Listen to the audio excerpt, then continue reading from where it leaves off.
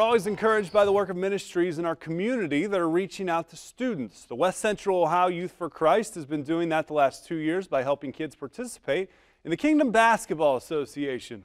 And in this Faith on the Field segment, we see how the game of hoops has been eternally impacting high school students in Van Wert and Mercer counties this past winter.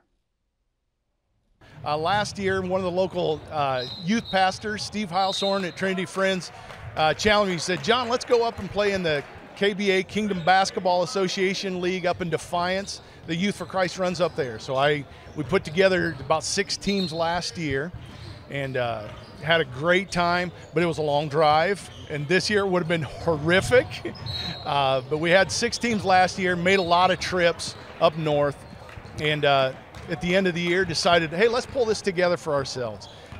So what we did, went out, recruited a bunch of businesses, local businesses, Pizza Hut, Lee Kinsel, to help us out, paying referees, the whole 9 yards, professional refs.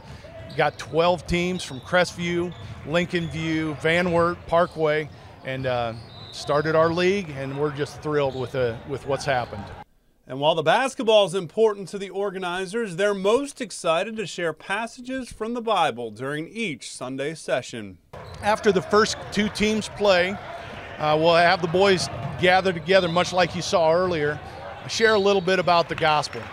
This year we went through the Beatitudes. Blessed are you when you're at the end of your rope and you have nowhere to go. That's when God really does work. So we share that with the kids and try to make it as applicable as we can to the boys right where they are. Walking through high school, sometimes they don't even care about God. They don't need anything. They got the world by the tail.